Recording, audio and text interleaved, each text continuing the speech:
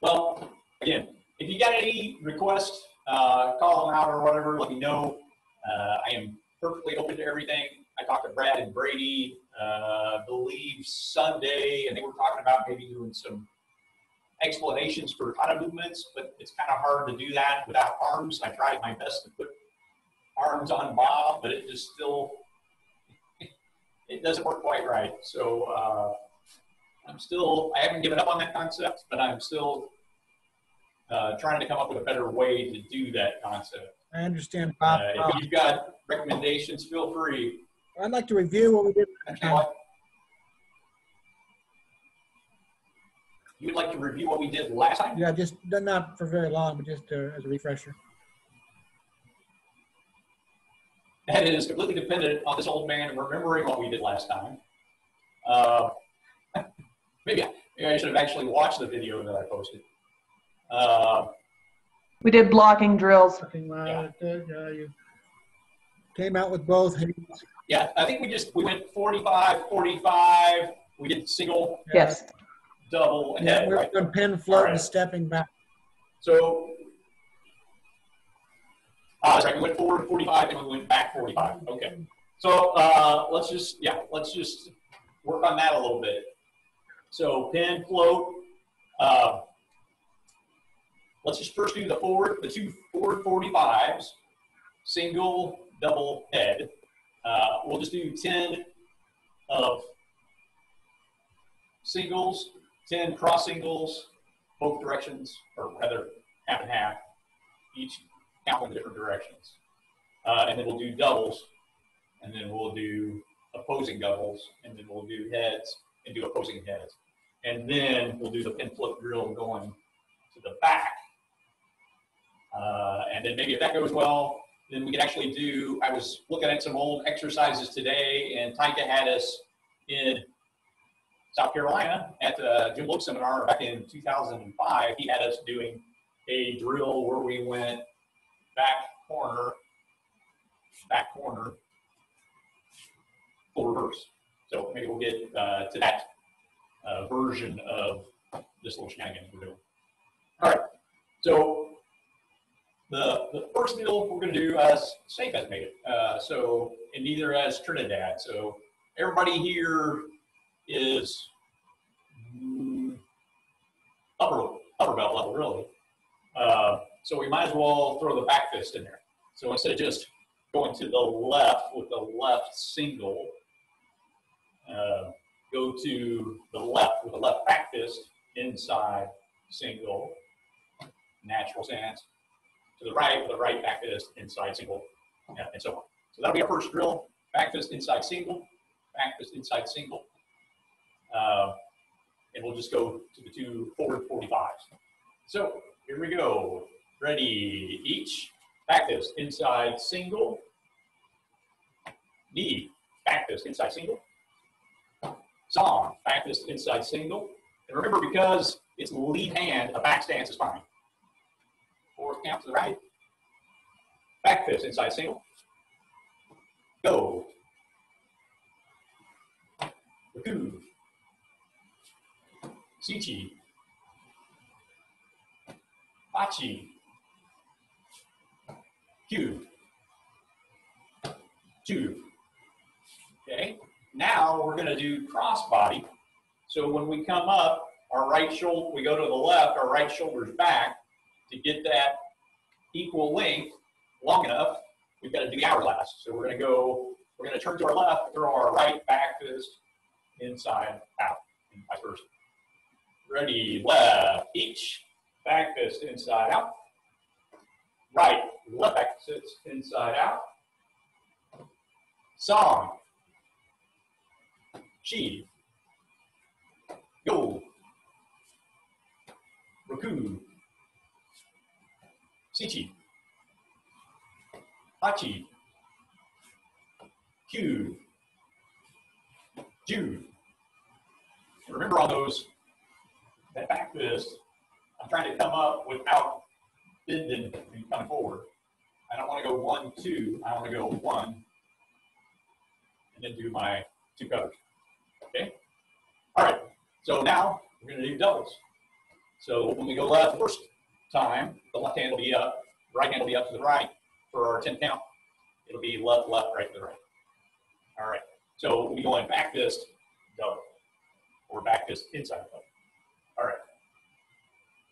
So starting to the left, left will be left hand back fist, ready, each. Now remember, that back arm is short, so we have to go into hourglass. Right with the right, ready, B.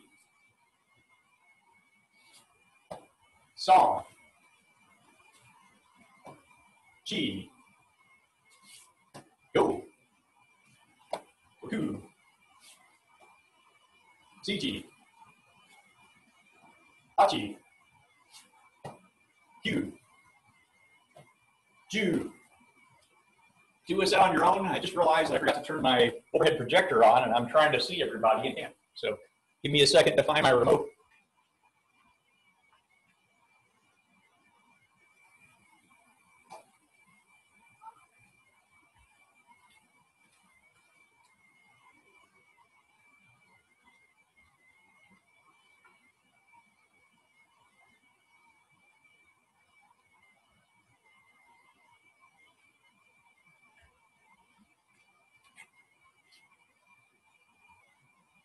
All right. Just making sure, since that's HDMI out to the projector, did my mic or audio change? Okay. Nobody's stepping forward with major issues. All right. So we went left, left. Now we're going to go left with the right back fist. And we've got to drop into that hourglass to get. You got to drop into the hourglass earlier, because when we went left, left, left hand's here, and it doesn't matter because it's got the range. But this time, as we step in, we're trying to do a backhand with a right, so we need that extra range. So we've got to be in that hourglass just a smidge earlier than the other time. All right. So we're going to the left with the right back fist, and then vice versa on the other side. Ready. Each back fist in double. We're going to go to the right and the left. B. Song. Chi. Go. Ku. Chi. Hachi. Q. And Ju. Just hearing chimes, just making sure nobody's having issues, no messages, okay. Poor Becky tried to log in and got stuck in the waiting room for like an hour last time. So trying to be a little bit more diligent with that. All right, so now we're gonna go back fist to the left, inside, and that hand that did our back fist is gonna come in and shoot up for a high face, head, upper block, rising block, whatever you want to call it. There's 500 words for one motion. So the back fist hand covers in and shoots up. And injected in there is that extra little cover. So you're actually going cover, or back fist, cover, cover, up, and return. Or you can return here. Just depends on what you want to do, what you're visualizing with it. All right, and then so to the right will be back fist, inside, inside, head. All right, to the left, ready, each. B. Song. Chi. Go. Ku. Sichi. Hachi. Q. Ju. Okay, that is pretty simple. Now we're going to turn to our left with the right, back fist, inside, inside, right up. So we're cross-body. All right. All right. So to our left, the right. Ready? Each. So we need that hourglass to get the range. Right with the left hand. Ready, knee. Song. Chi. Go. Roku. Chichi. Hachi. Q. Ju. All right, so we've done single, double, head to the 245s. Now we'll just do them with a pin float and going back. All right, so we'll just do, I call it single motion, but there's obviously multiple motions to it. So I'm not going to add in the windmills after it until we do at least the one set each direction. So I'm going to be going back left at a 45 or back right at a 45.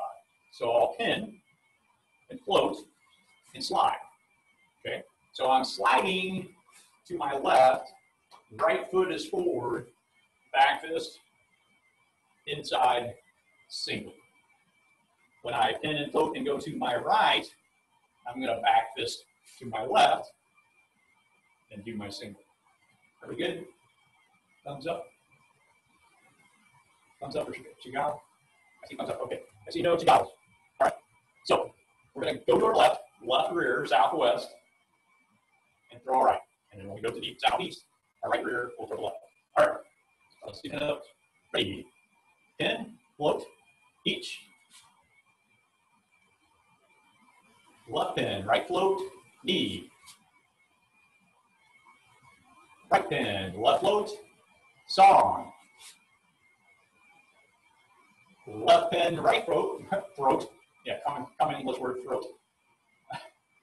She. Right pin, left float, go. Left pin, right float, Roku. Right pin, left float, Sichi.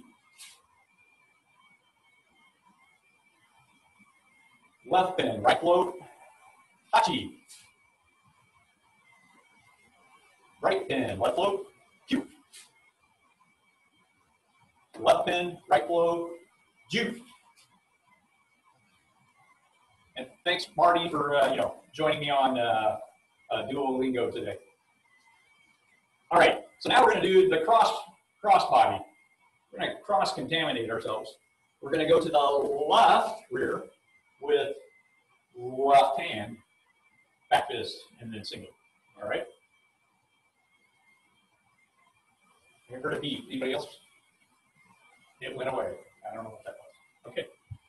All right. So I'm gonna right hand, left float, go to my left back, but I'm going to use the front hand. Crossing. All right, so here we go. Right pin, left float, each, left back fist, inside, left back, out for single. Okay. Left pin, right float, right hand's gonna strike, ready, knee. And it's short, so I need that extra short because it's cross, so you gotta get that hourglass in there. All right, San. Hourglass. Left pin, right float, chi.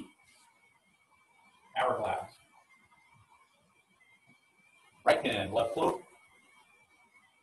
go. Left back fist, left single, hourglass. Left pin, right float, boom.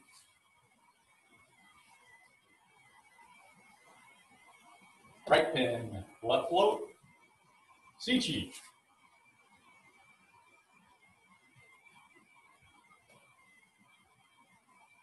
Left pin, right float, Hachi.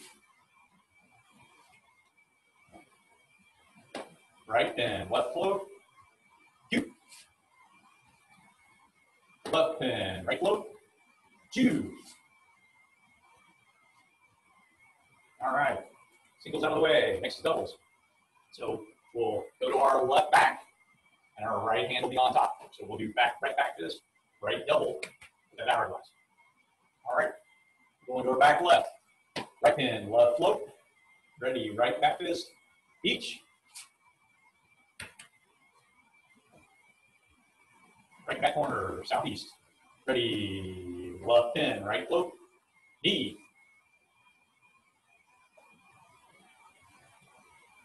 Song. She. Go. Ooh. Sichi. Hachi. Q. And Ju. All right. So the same size. Now we're going to do crossbody. So I'll be going to my back left, but shooting the short arm forward for a back fist. Kake double. All right. So I'm going back to my left and shooting my left. Ready, right pin, left float, each. Right back. Left hand, right float, right hand, knee.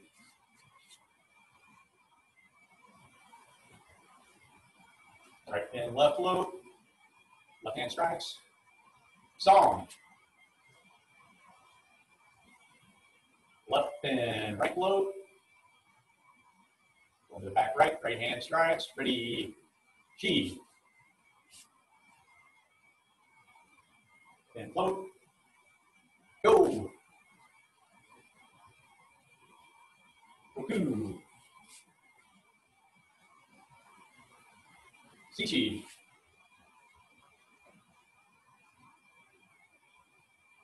Hachi. You leaving, Becky? Q. Ju. All right, so that's our doubles out of the way. Now we got Hey, Lee, face. Yes. do you think you could put those red wrist guards on your wrist? Because your arms disappear against that backdrop. So could you put the red wrist guards on? Or if you had two different colors, you could put one on your left and one on your right. And a cowboy hat. What we mean is that you're too pale to see.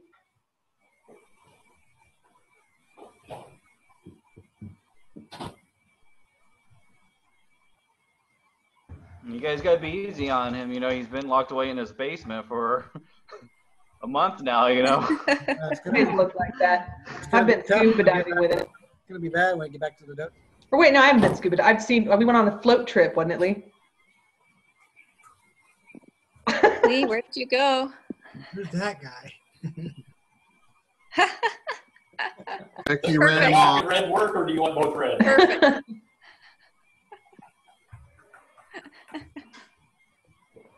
Will the black work? Oh, Lord. I'm guessing the helmet was overkill. All right, That helps. Bring out the holy This hand works. grenade. we're good. I got you. All right. All right, so now we got heads left. Yeah, I like that. Yeah, I can see it much better myself. All right. So now we're going to go left back with the right and right back. Sorry, left back, yeah, with the right. So that we're on the same side. And when we go right back, it'll be the left face, right? Make sure we're coming across our body and up. You can't see that when I'm here. It just looks like I'm missing the opening. That I'm just kind of missing the opening. But if I was at this angle and went across my body and then scooched up, you see that I covered my center. All right? So we'll be going left back with the right, but we're going to go back fist inside up. Okay? And then we'll go to the right with our back fist, inside, inside up. Left hand just goes back, inside up. Right throws that little kake hidden strike in. All right, first count. Going to the left. Right is our back fist. Ready, each. Don't forget pin float. Going back to the right. Knee.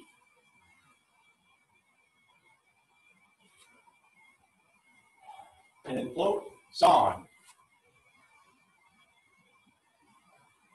Pin float. Shi. Pin float. Go. Pin float. Roku. Pin float. Sichi. Pin float. Hachi. Pin float. Ku. And pin float. Ju. All right, so now we've got the cross uppers to do. So when I go to the left, I'm going to do a left back fist, but I can't reach. So that very first motion, when I go back, I've got to get into that hourglass right off the bat. Okay, all right, so right pin, left float, ready, each. Left pin, right float, knee. Song. She. Go. Roku.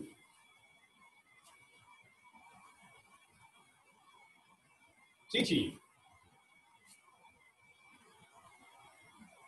Hachi.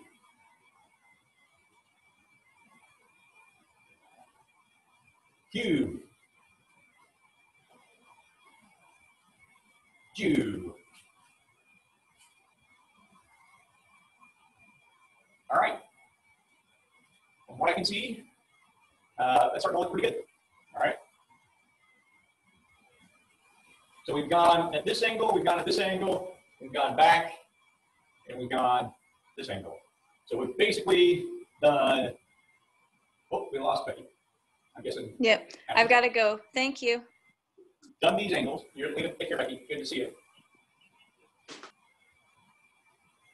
So we've got these angles, and we're going to play with some other angles maybe a little bit later, but I really like these back angles. And if you look at a lot of the techniques that Taika did, it was off of either in his younger years, he was quicker, and he could go forward quite a bit. As he got a little bit older, he went sideways and back a little bit more. Just because, things in life start slowing down a little bit. He would say, though, it just depends on a lot of it depends on your opponent. If you got that young kid that's your opponent, they're going to be probably pretty quick. This is your safer angle. You're fighting the drunk who's had a few drinks at the bar. Going forward is probably your best solution because it helps widen them up a little bit more. But that's another philosophical rabbit hole that we can go down. So what I want to do now is, I think what we ended up doing Wednesday is I want to do the pin and float back fist. So we're doing what I call our first reactionary strike. It's everything's launching straight up and I do my cover. From here, I'm going to do windmill strikes. So a single reactionary strike is straight. What you got to, like a lot of us did in horse stance, is your more follow-ups, right? We're going in a more curved motion. So reactionary straight follow-ups are ellipses, whether it's a windmill ellipse or it's a bicycle, back pedal bicycle forward ellipse. And then the third way, which I didn't cover in the last class, is anytime you're coming from something else. So we've done that several times, but I didn't really explain that that's kind of like the third way to do a block, is if I've done the head strike and then the arms here, just dropping into the block. So you got the ellipse ways of getting into blocks, and then you've got kind of a transitionary from another way where you're dropping into a block. All right, so we're gonna do a little bit with that. And what we're gonna do is we're gonna pin and float. We're gonna do what we did this first time, but we're only gonna go one direction and get some reps in. So I'm only gonna go to my back left. This is you should be able to figure out by doing these drills long enough which side is your faster side. I typically go back, well, to the left in general is my quicker side. So I'm going to stick with that. If right, we do have one southpaw on the camera right now. If going to your right is quicker, or you're kind of cross-pollinated and for whatever other reason you want to go to your right, it feels more comfortable. I would encourage you to practice both ways outside of the session, but just for this session to do reps, we're just going to go one direction. So you're not going to bump into any other dojo members. If you do, something's wrong. All right, so I'm going to go back left for all of these motions that I do. I'm going to do reactionary straight, and then you see that one's a curve. And then I'm going to do another curve. And then I'm going to come up and strike my imaginary buddy's neck. So what I'm doing, here's Bob. I'm going to pin and float, and I'm going to come up straight. And then single or double, doesn't matter. So you can imagine I'm outside their arm. I guess this does work a little bit. So once I'm there, I can scoot in and do an arm bar, and then I can take this top hand and I just do one more double, except the hand coming is on the inside, and I turn my body. So that's going to be the drill. We're going to pin and float. We're going to throw arms out straight reactionary and do our single. Then we're going to slide in on a double. So I just took a little step with my left and drug my right and drug my left. And then I turn my hips and do another double. So the hand coming up on this double has to be on the inside to clear the arm to get to the neck. Moito onegaishimasu. One more time. So pin, float, arm straight, reactionary, inside, outside, slide, double. And think about that heel. Get that arm where I need it to be. That heel comes inside. Now to pivot to get to the neck, I'm going to drop my left arm as my right heel pivots out and strike the neck. And so I'm just, whatever, depending on my range, my knuckles may hit the neck, my radial bone may hit the neck, I may actually hit down in here. It's just whatever lands, whatever my range ends up being. I like to hit the zygomatic up here in the cheekbone. It's wherever you land, but the motion is pretty much the same. If I stand here and don't do any footwork, it's straight, inside out, and now I do a clockwise double, and then I bring this right hand up the center. Oh, look at that, Nachi. So I basically end up in that position. All right, everybody on the same page. All I see is good thumbs up. Regrettably, not everybody's on the top, so if you're off screen, sorry, I gotta hit the mic. All right, pin, float, here we go. Ready, each, out, straight, inside, out, clockwise with the shuffle, heel turns, and strike the neck. Okay. Obviously, this is kind of a visualizing drill. I'm trying to get you to visualize where we can go straight, we can go around, we can hit the neck and drop down and do a strike. Trying to get you to visualize those different manners that the evil B word blocks can be used for things, right? So here we go again. Then float, straight, left inside, right outside, double, pivot, double and drop, or single and drop. Ready, pin, float, straight, inside, out, clockwise, counterclockwise with your feet, and you're up in there. All right, again, pin, float, straight, reactionary, left inside, right outside, clockwise with the shuffle, Right foot counterclockwise and up. Okay, here we go. Then float straight, inside, out. Clockwise, counterclockwise foot, right up and okay, we'll do a pop. POV. Then float.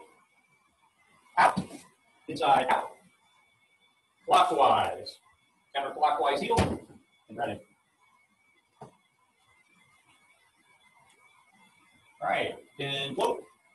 Ready, straight, clockwise, clockwise, counter. Ah, I said it a little bit different that time. I said clockwise twice. You've been doing it clockwise twice. You've been going straight, and then this is your clockwise pattern. You're going straight, that's a clockwise rotation. And then a full clockwise rotation. Now, technically, this is clockwise, but my heel goes counterclockwise. So my hands, the entire time, is straight reactionary, clockwise, clockwise, clockwise, clockwise.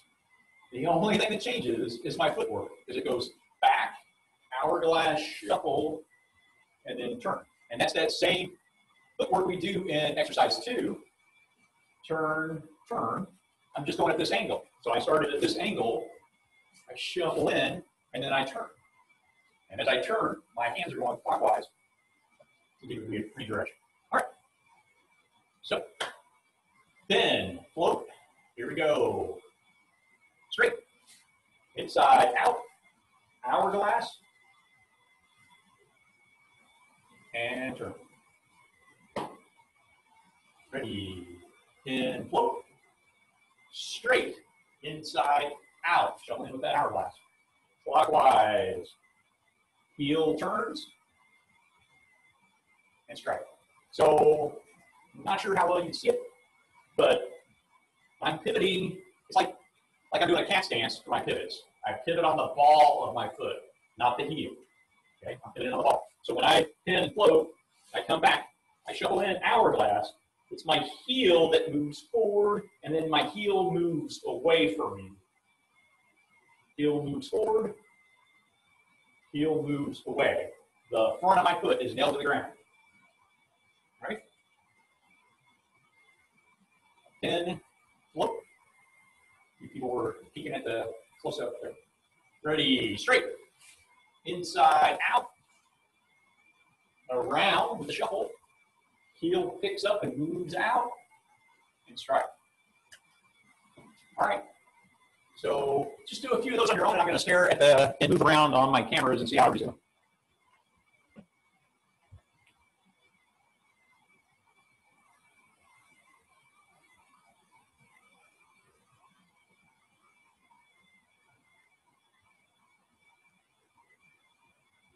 So you're switching directions, Brad, on that last one. So you're going here, here, and then let me do it facing the camera. So straight, inside, out, and then see I'm going clockwise, and then clockwise. So it's like I'm doing this motion. I'm going the same direction. I just, on the last one, I'm outside. My red wrist is on the outside. Red wrist is on the outside. Very last one, red wrist is on the inside. What it looks like you're doing is going here, and then you switch, you put the brakes on, and then you come back. So don't put the brakes on. Anytime I have to change directions, I have to put the brakes on, come to a stop, and accelerate the opposite direction.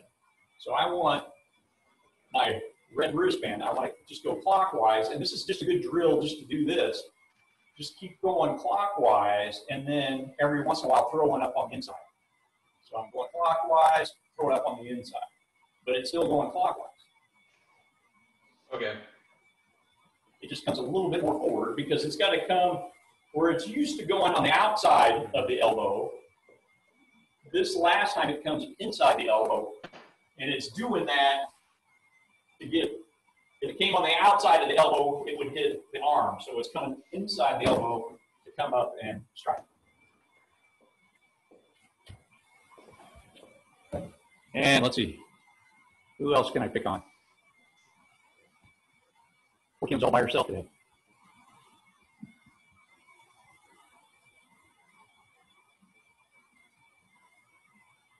Kim's got it.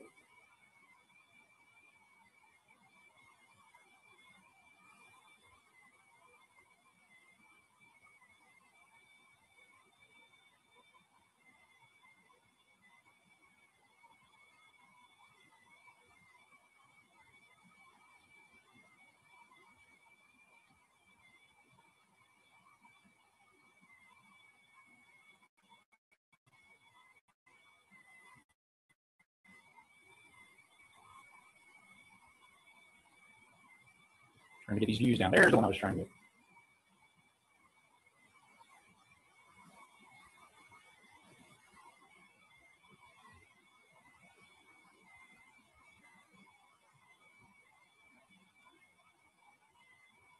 So, Jerry, you're switching directions as well. You're switching directions. Well, what else? So, when you do that first back fist here, and then I'm going clockwise, and then that hand, my elbow just bends, Extends back. and I come in. So it's still doing the exact same motion, just at the end. See, I don't switch directions. Okay. So see how I'm going clockwise, counterclockwise. I don't do that. Okay. I want to keep going clockwise, and then I just switch if it's on the outside or the inside. Okay. So every one of us started in some martial art where we stood in a horse stance and we went clockwise, counter, clockwise, counter, clockwise, counter for probably millennia of life. I mean, years of life we trained that way. And Taika is like, once you start going one direction, you have to put the brakes on and then switch directions. It's not efficient. It slows you down. So he wanted, and most of the motions that he did, if you look at a lot of the techniques he does, his feet may change the direction I'm facing, but the technique is still going clockwise. And that's why we call it a windmill. You know, the windmill is just spinning in one direction. The wind hits it and forces it, clockwise or counterclockwise. But that's what I'm looking for. I'm here. I'll get towards the camera. I'm here, and then I go clockwise, and I continue that clockwise motion. So it's like a rolling back fist almost. Instead of going here, clockwise, yes, very much like a rolling back fist, like you do in several ricotta where we do that motion. Okay. After you go from there, the transition to. So when you come out to here and you roll through clockwise, the transition as you go over, when you pivot from the pivot. So the pivot is you're still going clockwise on the side.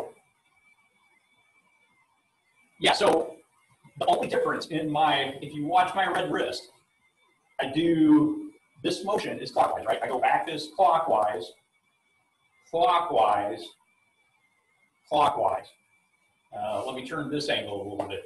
So back fist, clockwise to the single, clockwise to the outside, clockwise to the neck. The ellipse changes just a little bit because I have into the first one I go outside, the second one I go inside. But this is the motion outside the elbow, inside, outside, inside. So I know we're looking at this on a crappy video feed, but it's kind of hard to see that three-dimensional motion. But this is outside, this is inside. Okay. See that? So outside, inside. But my arm, the deviation of my arm is very little. It's very subtle. And that's Taika's windmill philosophy. So basically, with Taika's windmill philosophy, he would do changes with his body to change where my hand is going to land. So I can just sit here and I'll even like hold this arm. And you see, as I do body changes, stance changes, I can hit left side of Bob, right side of Bob, face of Bob, nut and bottom, I can, but this, the part that really needs to be fast and smooth to cover my body is going the same direction, right? So I want to keep that going the same direction instead of stop it and switch my momentum to go the other direction. Okay, cool. Cool, thank you. And let's watch a couple more people. So Leah, would you say this is like doing arm bar when you come up and you do the grab and you follow through?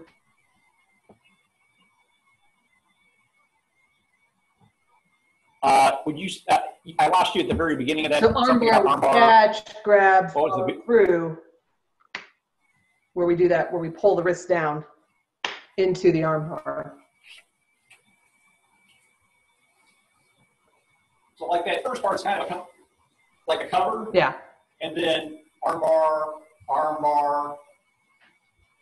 and then get the arm out of the way to get to the neck. So, you know, it's just one example, but if I really need, if he throws a right punch and I did this initial cover, I need like arms that stay there, and the left one started coming towards me, then instead of switching directions and getting hit, my arm just continues to go clockwise, and then I'm on the outside of this arm. That makes sense. I know it's hard to visualize, but if you think of the right arm, I cover, I did my single, and then the next arm's coming. Right. I either impact the next arm with my left, or if it was a little bit slower, I would impact it with my right, and then I'm on the outside and see clockwise. Now I can hit him on that side of the body. So really, if you look at some of the older videos that I have of Taika online, as well as, I'm not the sole source for Taika videos, but if you, how do I get this back? There we are. If you look at a lot of Taika's videos, he would pre-pick which direction he was going to go. He would pick that in advance. Bad guys either going to punch me or kick me. You can't really defend against the spit very well, but you know, your weapons are the legs and the hands, and I guess headbutt if you're close enough, right? So Taika would pre-pick that. I don't care what this guy does. I'm going to my left, and I'm going clockwise with my hands. So if he threw a right punch, that right punch, and this is part of the visualization that I'm really trying to get you guys to think about. If my bad guy's here and I pin and float and a straight punch comes, then my straight hand's coming out, I touch it, I'm here, and then I just keep going clockwise until I either have an arm bar, a wrist lock, or I've got a neck strike, a psychomatic strike, whatever. Until I see, I go clockwise, I windmill, until I see that opening that's hopefully going to finish the fight. If, for whatever reason, I'm more comfortable going to my right, then I pin and float, I come up, and now I'm going counterclockwise until I get the opening that I need to finish the fight. And then he also would do retreats, full straight back, coming straight back from the opponent, or maybe somebody that was really quick charging, he might come straight back and do the bicycle, back pedal, and he would go back until he saw an opening, and then he, use his body to change the nature of his attack. So again, that's part of that whole Han Shin philosophy. Bottom body controls top, top controls bottom, right controls left, left controls right, front controls back, back controls front. So instead of thinking about this arm's coming out, so I've got to do the left, I've got to go counterclockwise, and then he punches with the right, I got to go clockwise. Oh, now here comes the left again, I got to go counterclockwise. You end up putting the brakes on to deal with the other hand, and so there's no zing to your primary direction because you're putting the brakes on to switch directions. But if you just let this stuff continue to go with minor variances where I go outside or inside depending on what I need, what tool is needed. Do I need a Phillips or a straight plate screwdriver? Do I need needle nose or vice grips? That's handled here, but the bottom body is what changes that direction. Clockwise, if you look, there's no way from, I don't know how to say this, but kind of rational thinking, when you first look at something, it doesn't seem like there's any way in hell I can hit the left side of POB's head here with these two knuckles by going clockwise. I've got to switch and do a ridge hand or something. But Taika would say, all I did was go clockwise. I lifted the heel, dropped that heel, and now I'm to the outside. All right. Making sense, everybody? Try to figure out my views here so I can. Any problems with that? Everybody good? We lost Scott. Everybody else is good. I think we lost Marty as well. All right. So along that line, what I'd like you next to kind of just work on your own, and I'm just looking at the time real quick. Oh, 20, 11. All right. So think about a 10A, throwing a change up in there, a distraction. All right. So what I want you to think about in practice, try this, because everybody in here, everybody that's left right now is Udacha. Everybody that's online right now is Udacha, with the exception of Scott, and he's in my day, maybe with the rest of them, I don't know. I'm staring at his blank room. And Brady. Oh, he's back. Don't talk about Scott. No, I'm gonna have to bow out. Oh, yeah, Brady. What about, I can't hear what you're saying. Okay. Yeah, I would say sorry. I have to bow out. All right. Brady can't hear, but at any rate. Bye, Scott. Bye. All right. So I want you to think about doing now. Think about this. Think about breaking up and throwing in something to break up the routine. If they're punching right, left, right, if that's what they plan on doing, we all know that first one's coming out, and we want to break that up a little bit. So what I want you to do is the same thing. Pin, float, throw this out. But instead of just shuffling in with the clockwise double, what I want you to do is when you go for that double is throw either a straight thrust kick or inside roundhouse or some sort of kick like that. So I'm pinning and floating, I'm doing my straight and my initial cover, and then instead of just stepping in with that outside round double motion, kick and do that motion, then come up and do your pivot. So the second you kick, retract, land, and pivot with that final motion.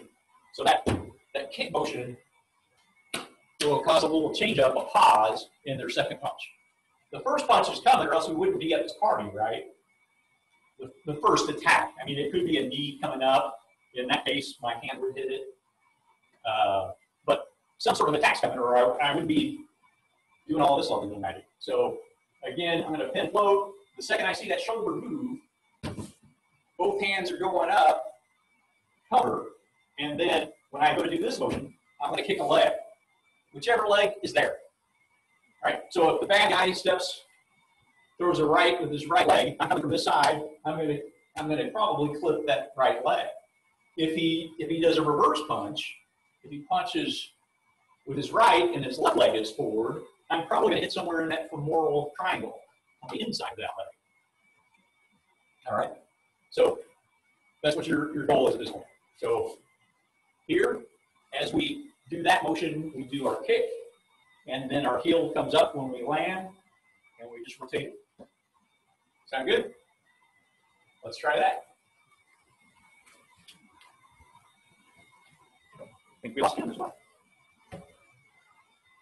One by one, they all go away.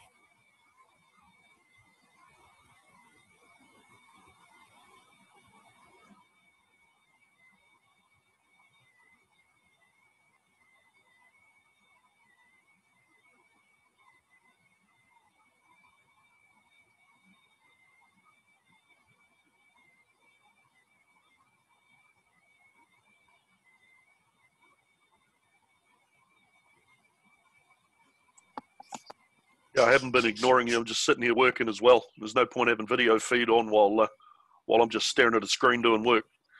So it's interesting stuff. I'm paying attention. All righty, sounds good.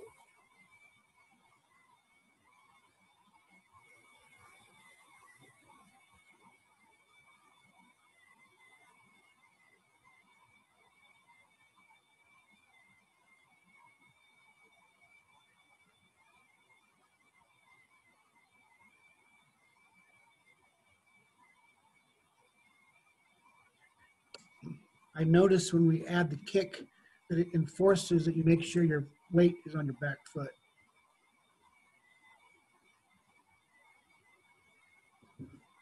So, so when we did it without the kick, Brady, so we initially, my right arm is long because it's forward, right? So a back stance, I got a back stance. And then what we were doing, when we did that first windmill, that first double, we stepped in and went to hourglass, right?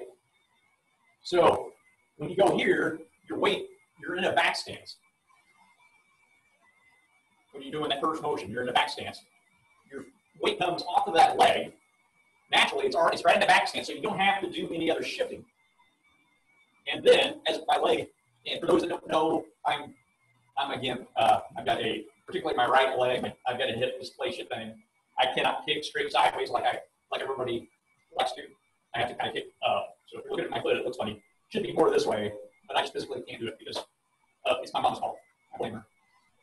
But my weight is back, which makes it very natural for me to come up and do that kick. And then when I'm here, I'm in an hourglass. When I land, I'm in that hourglass. And then both heels flip to my right as I do that one last windmill.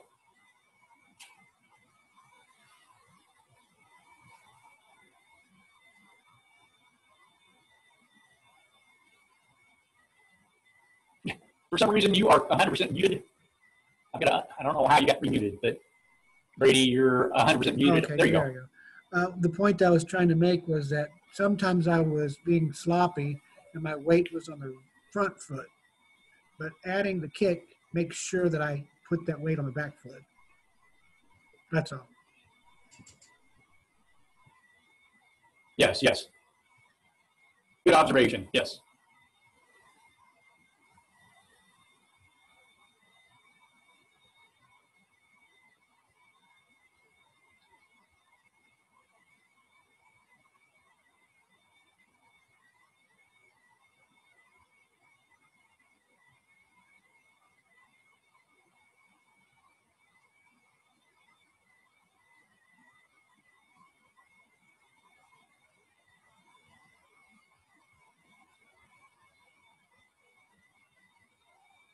Jerry, are you a southpaw as well? Come again? Yes. You're a lefty? Yep. Yep, lefty. I'm in my right mind sometimes, though. What gave it away?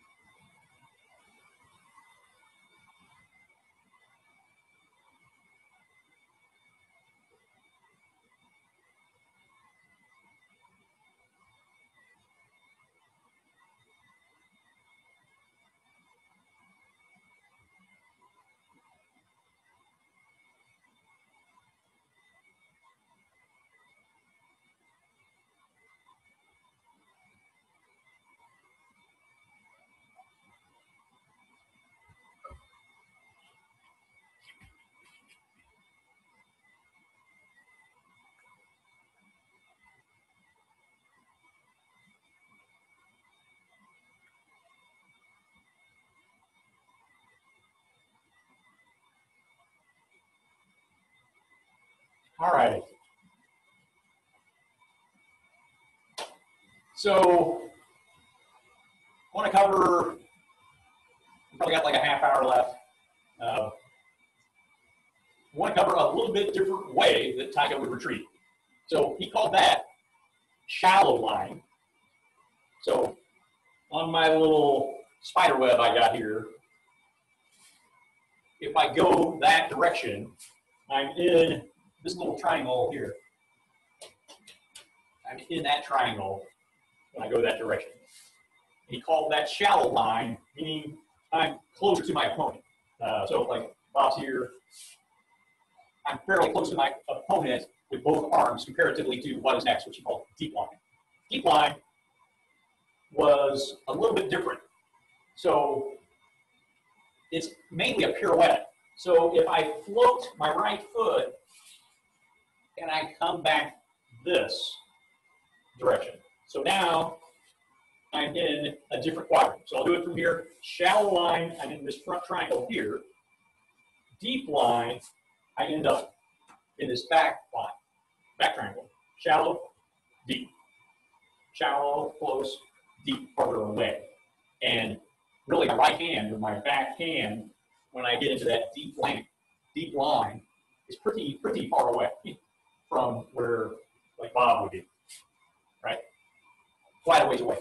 So I want to do basically something similar. I want to think about this, and I'm going to look back, but I'm still going to throw my hands out. So I throw my hands out, and I'm in the deep line, and then I'm just going to keep on going clockwise and shoot forward. But I'm going to do something with this back leg. All right? So what I'm going to do, and this is very close to some motions we do in kata, is I'm going to throw my hands out. I'm going deep line, but then I'm going clockwise, and the back foot comes up.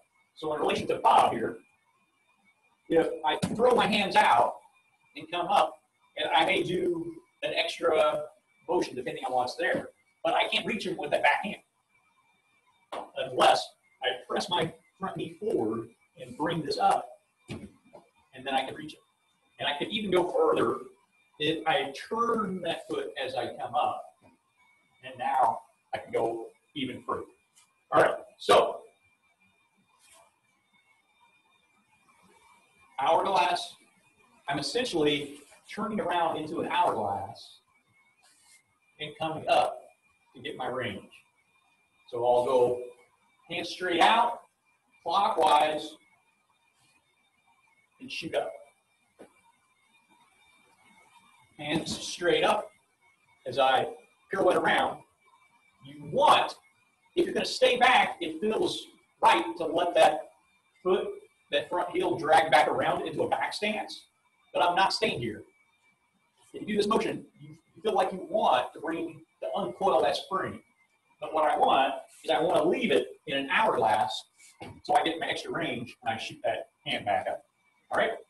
So I'm here, I'm shooting both hands forward and doing my inside as I come to that deep line, and then I'll just keep on going around, come up. And you can sit there and practice outer range, in range, outer range, in range. Don't let your knee stay back. If I let my knee stay back to where it's directly over my ankle, I'm still out of range. I am closer. But if I let my knee go over my toes, I can actually get some movement out of it. If I just leave it right there, I don't hit it. All right? So just on your own, I'm not going to make this an exercise at this point, but use something to help you visually. I have talked about like putting a trash can or something in front of you so you can kind of visualize your opponent. An example of that would be, there's my bad guy. My bad guy's a stool. So I know my shoulders, his shoulders would be right about where that stool is. So I can sit here and shoot forward, go clockwise once, clockwise, my knee is over my toe, and shoot up to where I think my opponent's neck would be. If I'm lined up shooting here, yeah, my opponent's probably not there, unless he fell with up. All right? So figure out something you can use, trash can, a chair, something, to better visualize what you're doing here. Again, my first response needs to be straight because that's quickest. I'm gonna squat and take that weight off my right foot as it comes back. Now I'm out of range. I'm gonna press that knee. I just keep doing clockwise motions until I'm in and come up and strike. You probably noticed, instead of striking with one hand, I went ahead and gave him a nice little gut shot at the same time. Sound good? Any questions on that? It's called deep line. Switch my camera view here so I can see people hopefully. Some people taking notes. Brady's got rage.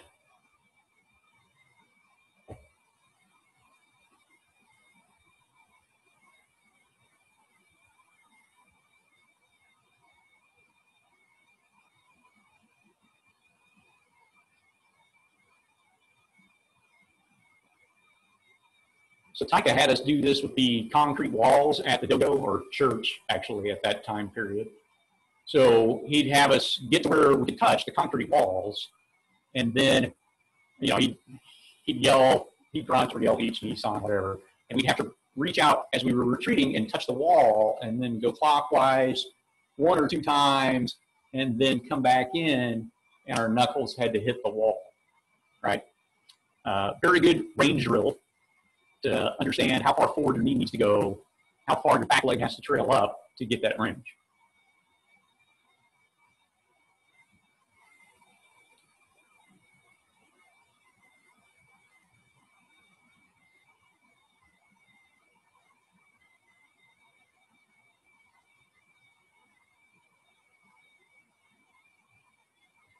Try coming up on the inside on that last one, Brad. Coming up on the inside again on your last one. There you are, yeah. That'll give you the clearance to get over his arm to his neck. Again, trying to visualize.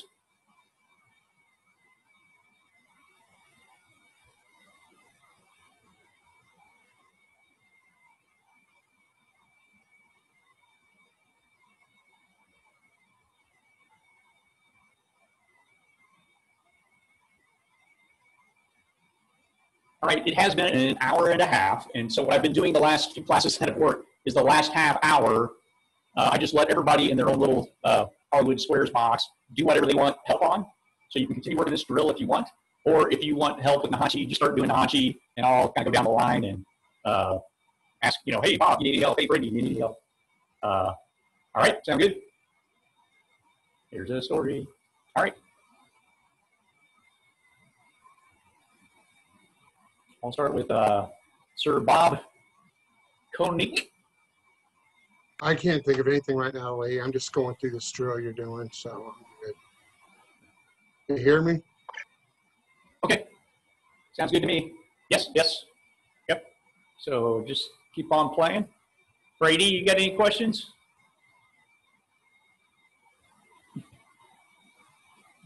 No, he's Chigawa. All right, somebody just departed. That would be Steve.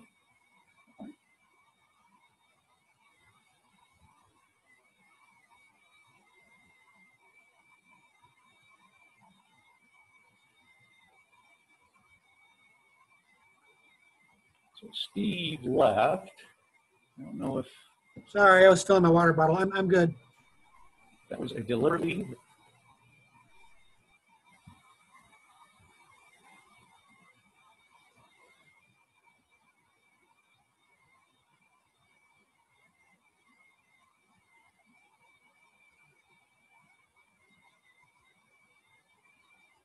Ailey, Thank God Brad was here. Our minority classification would be just really low.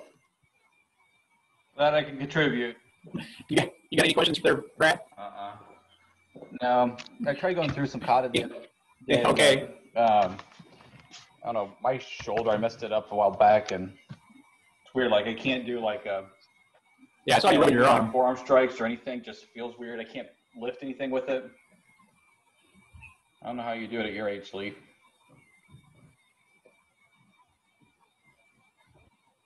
Yeah, I know. I'm just ancient. You'll learn to use the other hand. All right, Jerry, you got any lots of questions, man. We still have a lot of time as well. So one that I did have is, I guess, when the hands, when you change going back, this one coming back, do you have it set up here upwards or you have it down? Or does it matter when you're actually going through the drills coming through with it? That's one thing I kept trying to watch your hands and do. I just want to make sure I get it right when I practice it at home.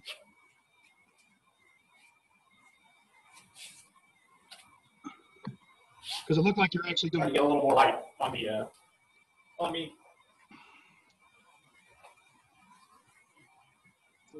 So this is typically what we call a single. Right. I just single always cover, right? Even if you look back like it's 1968 video, particularly Saison is the first one you can really see it clearly on. You know, in Saison where you turn 90 degrees and go do your 3 punches. Taika is always hitting right about where that point is. Right. So he's here kind of in that Saison position. So usually when I'm doing the single, I'm doing the Saison position. I will sometimes bring it back to here if I'm trying to replicate particularly a move in some particular kata. Right. But usually I like to keep it out. So when I'm doing this this exercise or any of these exercises, I'd really like to have that hand out here, unless I'm thinking specifically of a pull kind of motion where I'm trying to hold on to something. But if I'm just visualizing strike, then I want this here so it can launch. So, one thing I probably haven't covered with you yet, Jerry, is, when, exercise, I don't know if you knew exercise 1 and exercise 2 and those kind of things, but kind of initially when we first learned everything, it was here and here, and then it moved to here. And then later, every time we did like a single, if we did a single, he'd make us do a groin shot. So Lee, is that what you call this? Web, exercise 2, things like that, like exercise. Was that like this, like the one, because you showed me one, where a single, double in the upper, is that the one you're talking about? Yeah, well, a lot of the drills he had us do, we would go multiple directions, and we would go single. When we first learned stuff, it was like single, then we turned and did a double, then we turned and did a head, then we turned and did a single, or it could be at various angles. But later, he said, even though you're just doing a single, you should still cover your groin. So he made us start doing single, groin, double, groin, head, groin, single, groin. So that kind of led us to the not pulling all the way back to here. If I'm here, I can, and somebody starts picking up a leg to kick me, if I just cover and I pull all the way back here, I've got twice the distance to cover than if I'm here. And really all I do is punch straight, and my hips move because I go from back stance, just like we did the last couple of classes. I can't remember if we did this the other day with you, but I was talking about the backhand can't reach, so you got to do an hourglass. Well, that's all part of this. If I'm here and they start to pick up or shift their weight to kick, you could dip into it. I can reach that knee and hit either with the pinky side or the thumb side just by, I'm already halfway there. And I throw that heel forward and I can take that leg out. So there's numerous good seminar videos where Tyson did demos, before a seminar or before a tournament, and he took people's legs out where they come up to kick and he hit either femoral or common peroneal and just wipe them out and hit the floor. And you look at those in hindsight after him giving us more knowledge later on, and he wasn't doing this. He wasn't tethered to his rib cage. He was in saison with this hand equal to that elbow, and just that mere stomp motion with his heel going forward, he was able to either hit inside or outside.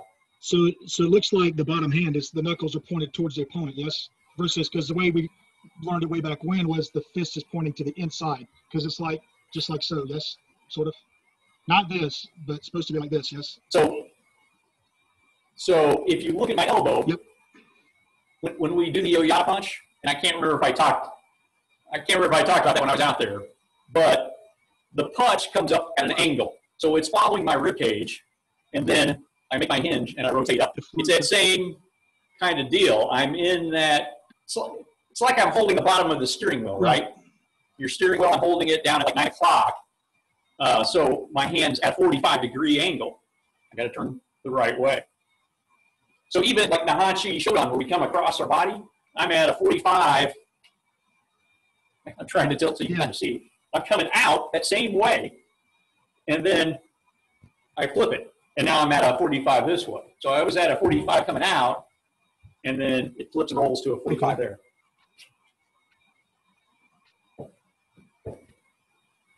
I got 2 videos that have to compile. One is just on single, double face, single, double head, with a whole bunch of just little idiosyncrasies like that. And then the other is on the various oyatate punches, as far as pivot on this knuckle can come up. There's also changing the angle as it comes out, and you pivot on this knuckle and hook in. So that's the oyatate. That's the oyatate hook.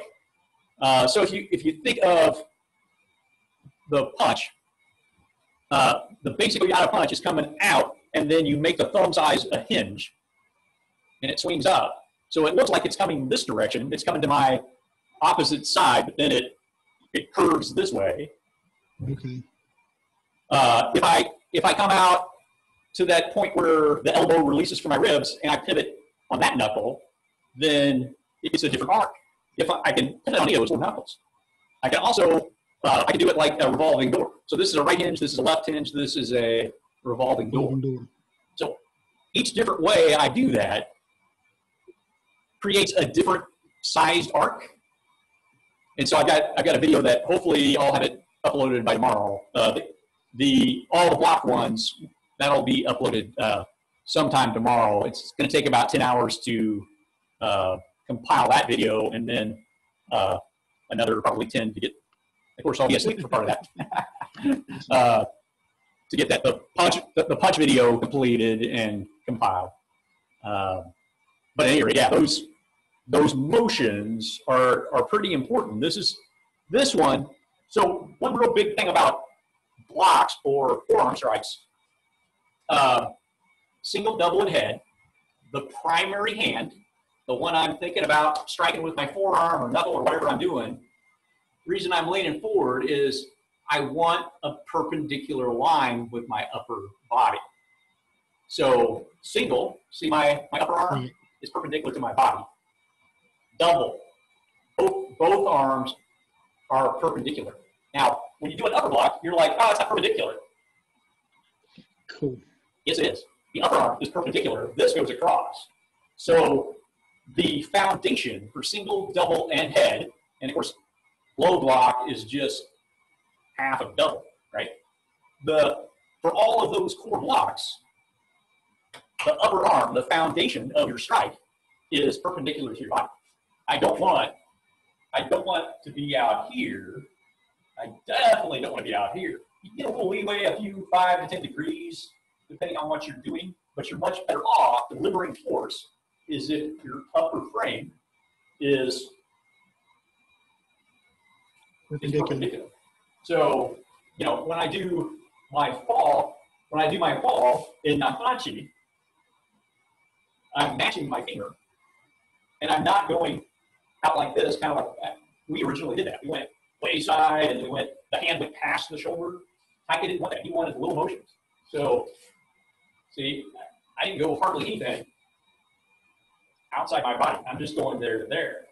My arm, even though this part of my arm may do some little corrections, this upper part doesn't travel more than a few degrees when I'm doing so. Now, like, if I'm doing the disco version, changing clockwise, counterclockwise on my doubles, or even I'm doing elliptical singles, I'm doing that motion.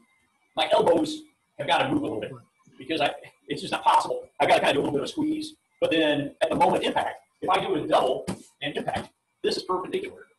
This, on that arm bar, both of those are perpendicular, right? I don't want to be out here if I can help it. Some techniques, Taika's basic kind of rule is if the opponent's at a disadvantage, I can be a little bit at a disadvantage, but I got to be at less of a disadvantage than him, right?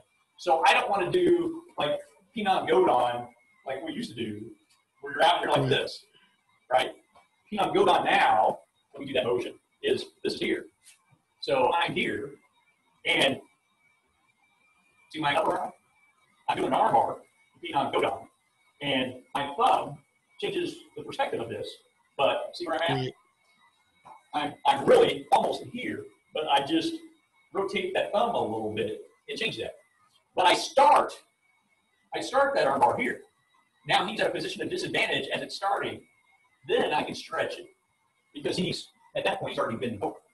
Which takes it out. So that's kind of where I'm heading with that video that should be up at some point tomorrow. Maybe if I get insomnia and wake up at 2 in the morning, Marty can see it. I don't know. Awesome.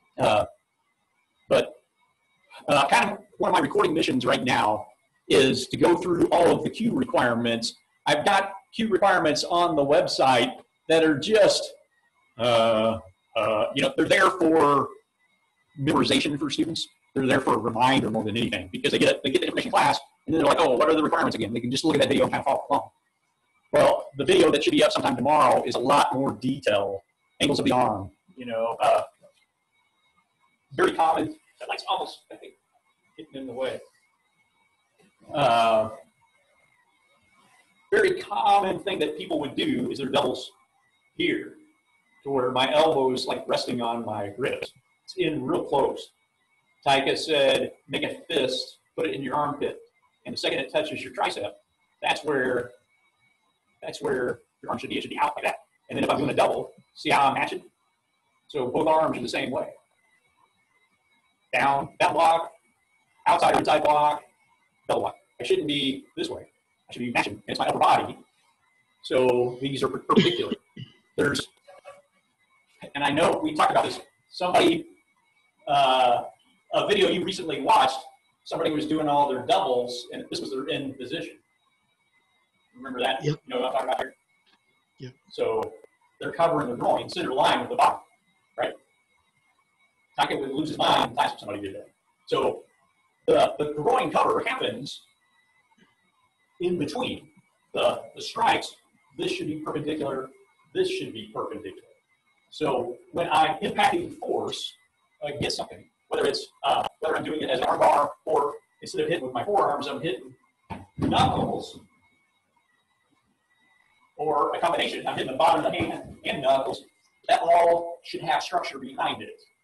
All your buildings, unless they're pyramids or the Leaning Tower of Pisa, all your buildings are a flat angle.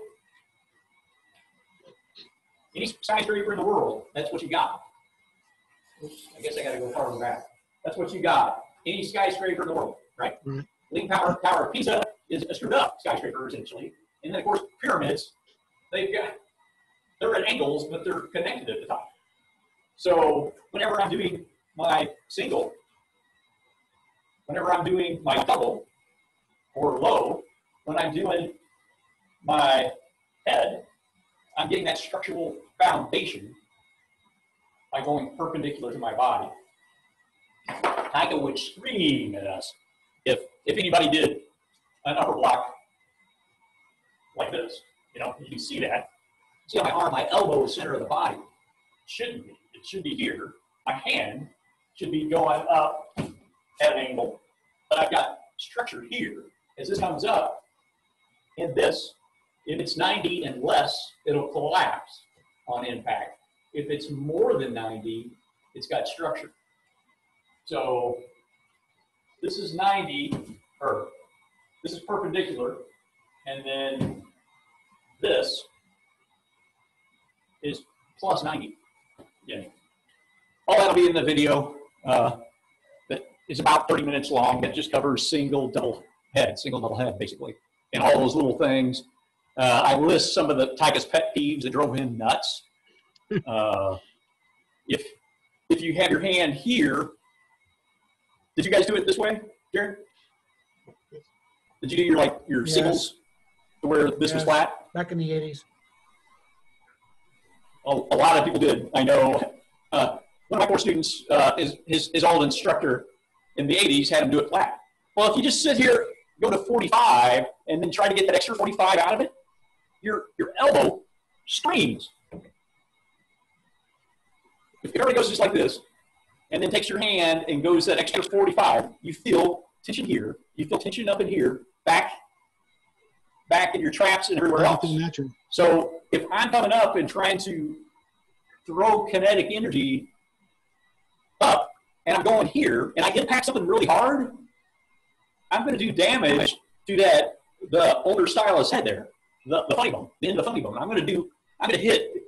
If you go up like something solid and just hit it as hard as you can, even just a bag, you're going to feel pressure here, particularly when you're over 50. For a few of us here, everybody except for one or two there. You're going to feel, as you hit that, you'll feel pressure up here. So you got those lovely spots on your shoulder that are going to rupture when you get older, and you got the spot right here. It's not good.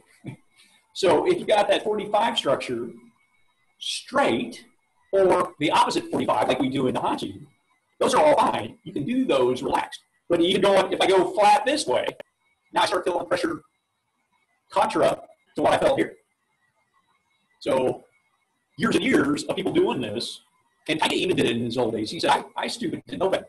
You know, and so a lot of what we got from Tiger in years was his body getting weaker over time, and him realizing that, hey, I'm not fast enough to go that way anymore. When I hit something, it hurts now. Why does it hurt? Oh, I've been doing it wrong for years. Well, you know, I did it wrong for many years. I mean, just look what happened to me. I'm not hearing anything at all, Brady. Oh, yeah, okay. Yeah, I'm getting like about a 5-second delay when anybody starts talking. I don't hear them for 5 whole seconds. I do get the entire audio, but I don't actually hear. It doesn't matter. It was a stupid joke. Don't know. Yeah. So at any rate, we just got like a minute left. Does anyone have any final questions? You want any help next time to do an audio check before the next session?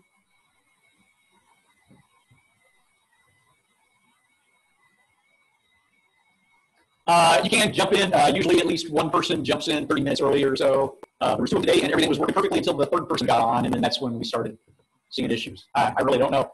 Saturdays have been really good. Wednesdays, not so much.